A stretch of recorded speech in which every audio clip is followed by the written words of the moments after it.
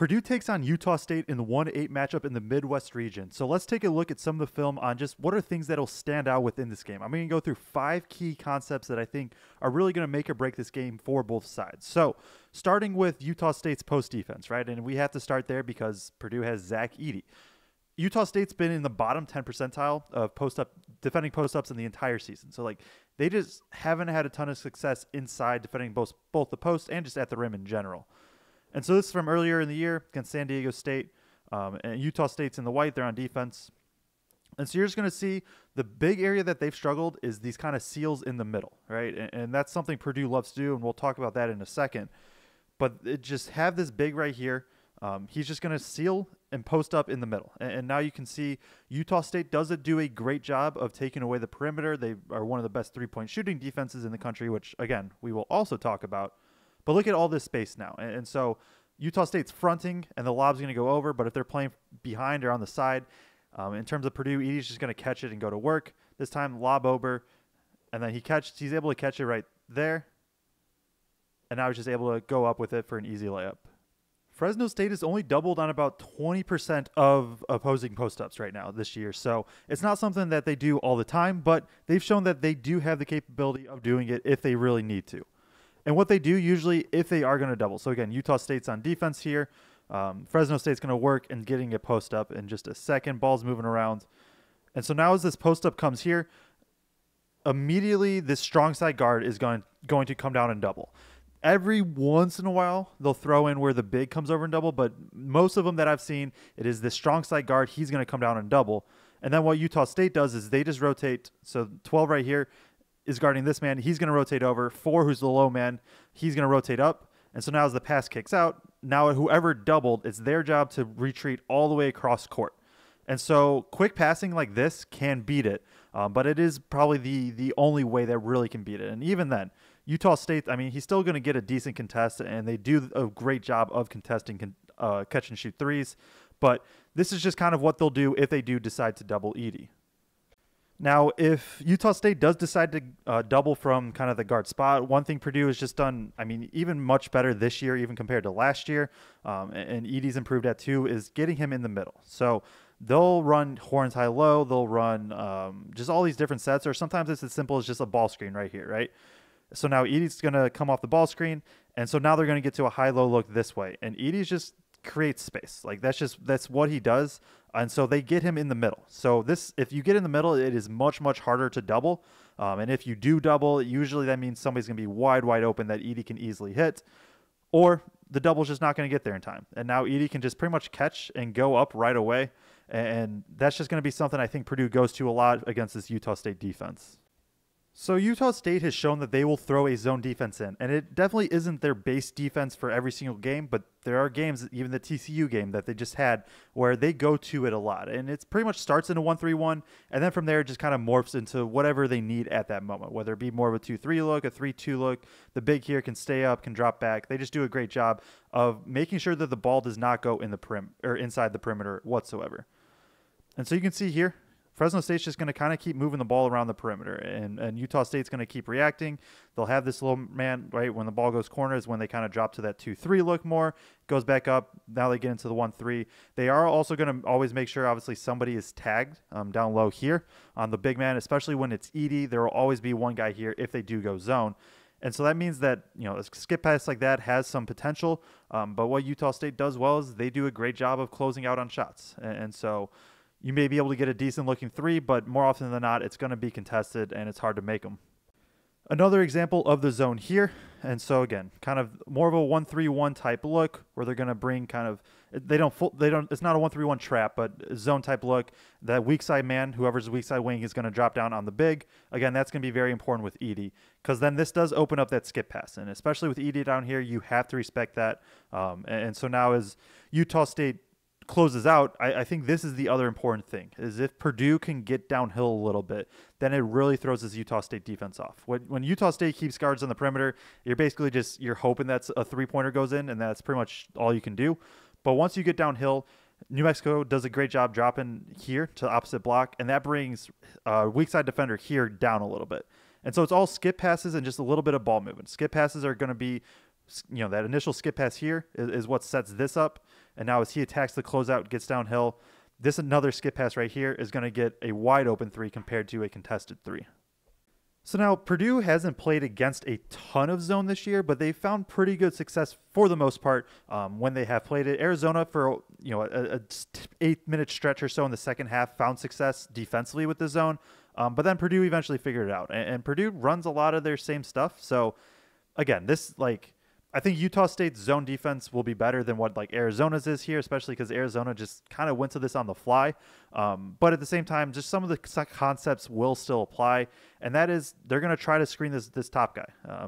Purdue still will absolutely screen the top guy, and if we think back to what I talked about with being able to attack inside, that's just kind of what this hopefully frees up. And so now even Brainsmith getting here and kicking out, look at what the defense has to do for rotations. That combined with just how dominant Edey is down low, how much attention he demands. Now as the swing to Lance Jones happens, they have to go off of Edey into Jones, and it's just a tough thing to do. So Purdue's just going to try to move the ball, get downhill, and see what happens from there. Now, on the flip side for Utah State and their offense is great. Osabar, he is very, very good in the post, and he's their go-to guy as a scorer and just has had a lot of success in post-ups. So we're going to go through a couple plays on kind of how they get him these looks. So he can go in the middle, he can face up, he kind of can just do a little bit of everything. And so this is what's called horns high-low. So horns, two guys right here, kind of elbow or top of the key in these slots, two guys in the corners. And this is a play Purdue runs all the time for Zach Edey. And so the screen happens, and then immediately it's going to get to high-low, and Osabar is going to try to seal in the middle. Now, timing on this one wasn't great, especially to try to get him the ball right there. But eventually, they're still going to get him the ball down low. And this is where if you leave him one-on-one, he loves getting over that right shoulder. And so you'll see him post up kind of on this right block a lot. So that way he can go middle, get to the left hook kind of over his right shoulder. It's something Utah State will go to a lot. So we'll go here, horns high-low, a set that they love. And so basically just go off the screen, and all this is doing is getting Osabar right here, just getting him downhill kind of into the middle of the paint where he can seal and then go to work. And so Osabar is just so good at, he can also instead, he can play with his back to the basket and get to that right shoulder a lot, or he can face up here too. And now this is where I think if Edey's guarding him, I expect Edey to maybe be back here more. And if they take a jumper, they're probably going to live with it. If they make a few, then they adjust from there.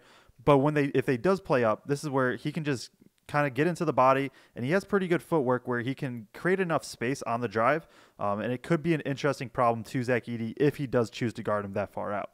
So now defensively, what I do think Purdue will try to do to counter that, especially because Utah State doesn't have an insane amount of three-point shooters, and there's never really a lineup that Utah State can put out where it's 5 legitimate shooters, is something I think Purdue has shown, especially later in the year. And so you can see here, Pharrell Payne gets his post-up, and whether it be Edey guarding the post-up or Gillis or TKR, they're going to force baseline, and the other big, which in this case is Gillis, but sometimes this is Edey, sometimes this is TKR. They're going to be showing this backside help. And so this does put pressure on whoever this weak side man he is here. This time it's Braden Smith to have to drop down and help on kind of whoever's on the opposite block.